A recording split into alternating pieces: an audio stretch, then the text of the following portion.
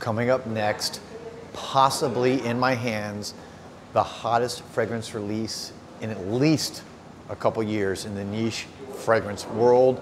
It is lighting the world on fire in this niche industry. They cannot keep it on the shelves. It's hard to get. If you can find a bottle, grab it.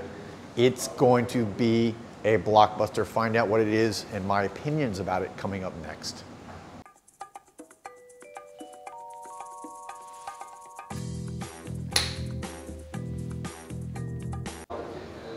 Welcome back, everybody, to Joel the Nose, here from Osme Perfumery, of course, in the lovely Wynwood section of Miami, the kind of art, graffiti, trendy, cool part of Miami. Anyways, all right. This is a really cool video today because it's not very often that a new release comes out. And I just did a video actually, which will come out after this, where I talk about my 5 favorite new perfumes right now. But this is a video that, excuse me, just making sure my camera is all focused there. All right, this is a video, this is a release that usurps, tops everything else in the last, I gotta say, at least 3, maybe 4 years that I've seen. And talking to the owners here at Osme Perfumery, obviously experts in selling fragrances and trends in the industry. They only obviously gonna buy and sell things that people want. This fragrance came in, it's brand new. It just came out as part of this new, I guess, Serpent series from Stefan Humbert Lucas. Without further ado, here it is, guys. Have you seen this yet? God of Fire. God of Fire is part of the new Serpent series, which was based on, it's a kind of like a variation of the Mortal Skin fragrance that came out about maybe 6 or 7 years ago from Lucas. And that was such a big success that they've now spun off this kind of new series, this Serpent series. And you can see each of the bottles has that kind of really cool like serpent design somewhere on the bottle. Let me show you another one. Just to give you an example, here's another one. This is Venom Incarnate. Venom Incarnate. Take a look at that one. All right. Purpose of this video is to talk about this one. The hype is real. Okay. I smelled this for the first time just in the last day. I've had the chance to wear it now a couple times. I'm going to put it on my skin so you guys can see. It is going to be a juggernaut. This is going to be in the fragrance world probably for the next couple years, copied a lot. This is, people are going to say, I can already see what people are going to say initially. This is just another kind of Herba Pura, smell-alike, not look-alike. But for those of you who say that, I get the initial smell. So when you first smell it, it has a very kind of fruity smell of Herba Pura. Even has a similar color to the Herba Pura bottle. Let me just show, for those of you who haven't seen the Herba Pura bottle before, most of you have, but you can see similar color. But having said that,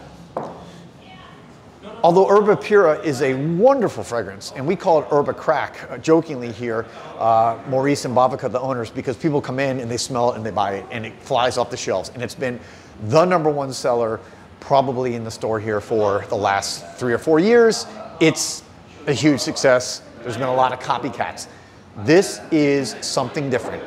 So you got to go into this with an open mind, because the hype on this one, you talk to other retailers, you talk to people who are buying, the buyers, the distributors, and I've kind of spoken to them and to find out what's going on with the trends.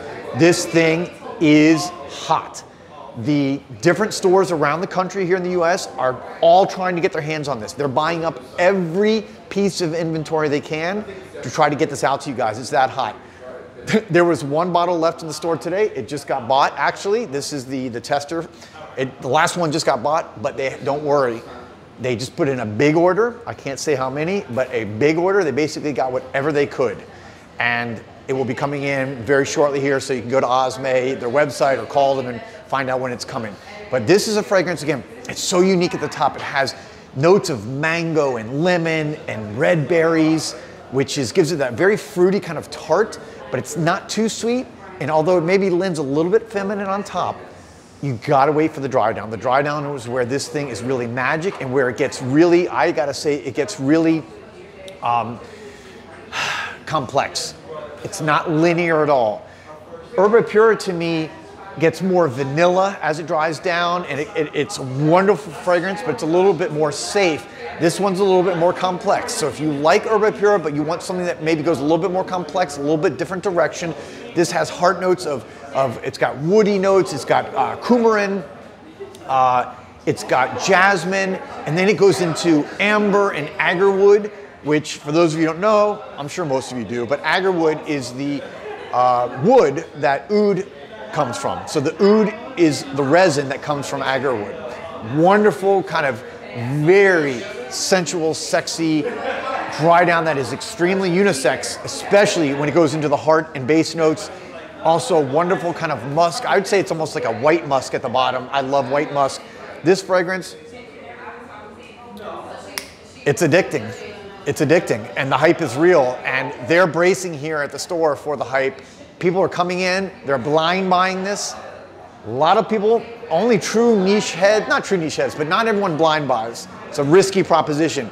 This is a blind buy hit. People are blind buying this left and right from the store. Like I said, they can't keep it. They cannot keep it on the shelves. So if you get a chance, probably pull the trigger. You're not going to be disappointed, especially if you even like Herba Pura remotely, like that kind of smell, but want something a little bit more complex in a really stinking cool bottle and design from this great, wonderful series. You're going to have to try God of Fire. Let me know. Anyone out there? Anyone watching this? Have you tried it yet? Do you own it yet? Have you smelled it yet?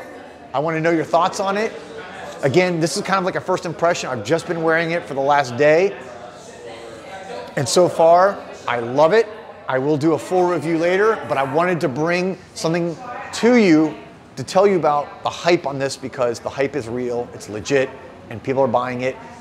And sometimes, we were talking about this earlier, fragrance gets really hyped up when it gets released because of marketing or the buzz or whatever.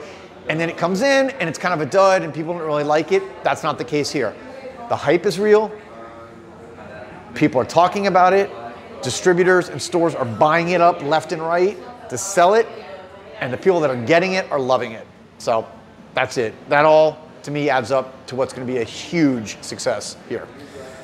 Anyways, I'll be back soon with another video, of course. Thank you guys, as always, for watching. Thank you for your support. I'll be back in the next day or two. Peace, love, and perfume.